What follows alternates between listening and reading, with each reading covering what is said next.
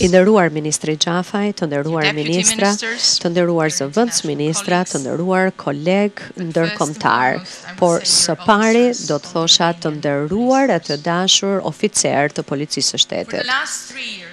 Gjatë 3 viteve të fundit, mendoj se ne e kemi përdorur tokfjalshin sundimi I ligjit apo shteti I së drejtës më shumë se çdo tjetër.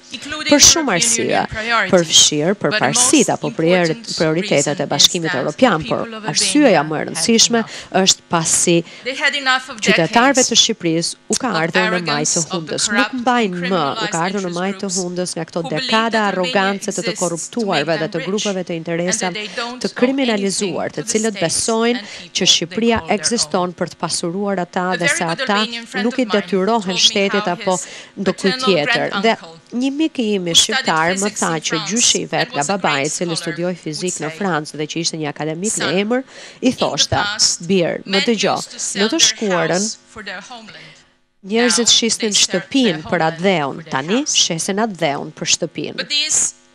Por këta njerëz që shesin atë dheun për shtëpinë janë pak. Ata nuk kanë pik turpi, nuk kanë moral, asnjë pik morale dhe nuk kanë respekt për këtë vend që u dha jetën. Shumica e madhe e shqiptarëve sot, me të njëjtën qartësi si përpara 3 dekadash, kanë të njëjtin objektiv.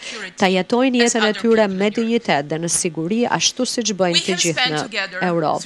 Ne së bashku kemi kaluar 3 vite impenjative për ta bërë të mundur që reforma e thellë e drejtësisë të hapë rrugën institucioneve të reja që do të njohin vetëm një pushtet dhe një sundues, ligjin që është I barabartë për të gjithë. Të mos ketë të paprekshëm, të mos ketë njerëz që blenë drejtësinë apo që e shfrytëzojnë e abuzojnë atë me anë një telefonate. Tani ju duhet të lëvizni me po kaq vendosmëri në spetejën tjetër të ardhshmet tuaj, e cila është kjo, lufta kundër krimit organizuar dhe korrupsionit. Krimi I organizuar ekziston në shumë vende dhe nuk do t'ja di për asgjë.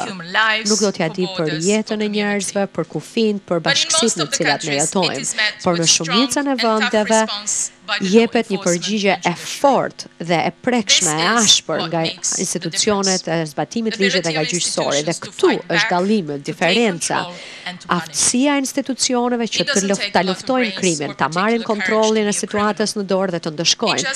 Pasi që të jesh kriminal, nuk do të thotë që të jesh personi më I zgjuar në botë, apo nuk do të thotë që të kesh një kurajo të veçantë. Thjesht do të thotë që ti nuk ke vlera morale dhe je thjesht mizorisht egoist. Dhe nuk besoj dot që mund të ketë persona të tjerë që të jenë më të fortë e më të zgjuar se sa institucionet funksionale të një demokracie. Vendi juaj nuk e meriton të asociohet me individ të tillë. Shqiptarët janë njerëz që punojnë fort, që e dinë që është sakrifica. Shqiptarët janë të talentuar, janë të zgjuar.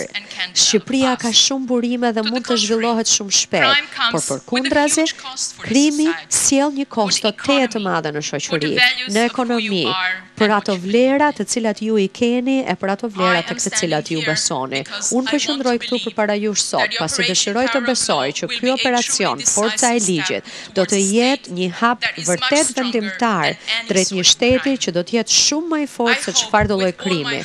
Unë shpresoj me gjithë zemrën time që unë do të kem të drejtë. E uroj ministren, zëvendës ministrat e tjerë dhe të gjithë ata që janë të ndershëm në polici, që duan të bëjnë gjën e dur, që duan të tregojnë, të vërtetojnë që kanë vendosmërinë, fuqinë, vullnetin dhe kapacitetin që ta mbrojnë ligjin dhe sigurinë e gjithë qytetarëve shqiptarë. Ne nga komuniteti ndërkombëtar nuk jemi policia, nuk jemi prokuror, nuk jemi gjyqtar, ne nuk mund ta bëjmë punën tuaj për ju, por ne jemi aleatët tuaj, jemi partnerët tuaj në këtë luftë dhe ne do të bëjmë çfarëdo lloj gjëje që të mundemi që ju ta bëni punën tuaj siç duhet. Ne do t'ju ndihmojmë, do t'ju monitorojmë, do të punojmë me ju, duke bërë çdo gjë që do duhet në mënyrë që të ketë sukses. Jo se ne I dim gjërat më mirë se ju, por pasi ne e dim që kjo betejë është një betejë vërtet sfiduese dhe për të ju keni nevojë për ndihmë. Ju keni nevojë të tregoni rezultate konkrete, të prekshme dhe të pakthyeshme.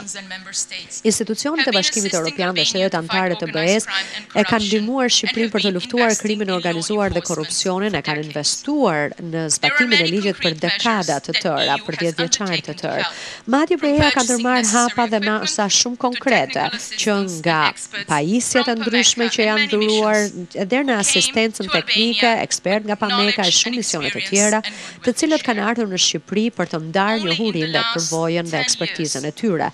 Vetëm gjatë këtyre 10 viteve të fundit, më shumë se 100 milion euro janë investuar dhe të cilat duhet të vërtetohen që kanë qenë vërtet të dobishme. E megjithatë, asnjë shumë parash nuk mund të bëjë atë që mund ta bëni ju me veprat tuaja, që t'i bëni të merrni vendimin e plotë dhe të fortë që institucionet tuaja do të jenë të forta, që asnjë sfidë të mos mund të bëj atyre ballë dhe që institucionet tona të mos përkulen përpara interesave të grupeve caktuara, por të shërbejnë interesave të kombit tuaj dhe uroj shumë që të jeni